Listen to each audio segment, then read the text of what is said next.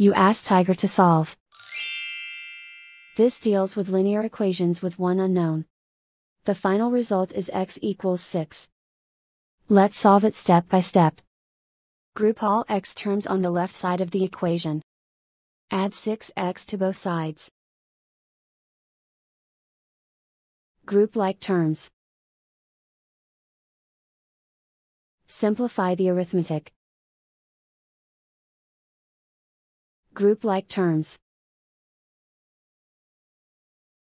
Simplify the arithmetic. Group all constants on the right side of the equation.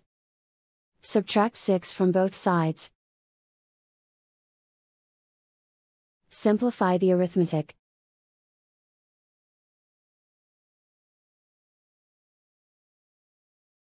Isolate the x.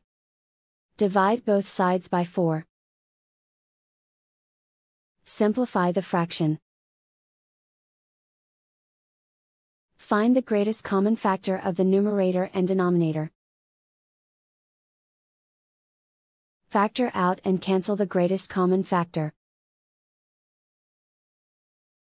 And so the final result is x equals 6.